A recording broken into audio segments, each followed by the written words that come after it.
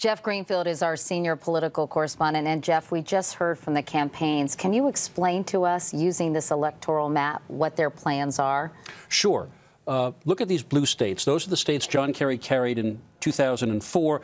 Obama has a double-digit lead in all of them, which is 252 electoral votes, just 18 shy. When you add states where he has commanding leads, right now at least, Iowa, Colorado, and New Mexico, those states alone put him over the top, without even talking about Florida or Virginia or Ohio. So what does John McCain do if that's the case? Well, he has to take every state that's still up for grabs. He has to take Florida. He has to take North Carolina. He has to take Virginia, where he's trailing, Ohio, Indiana, Missouri, and then he has to take Pennsylvania out of the Obama column. That's why he spent so much time there.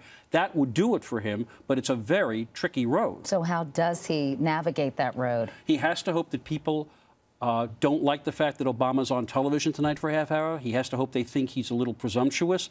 He has to hope that the undecided voters, who tend to be a little more Republican right now, older voters, see in Obama somebody they just don't particularly trust.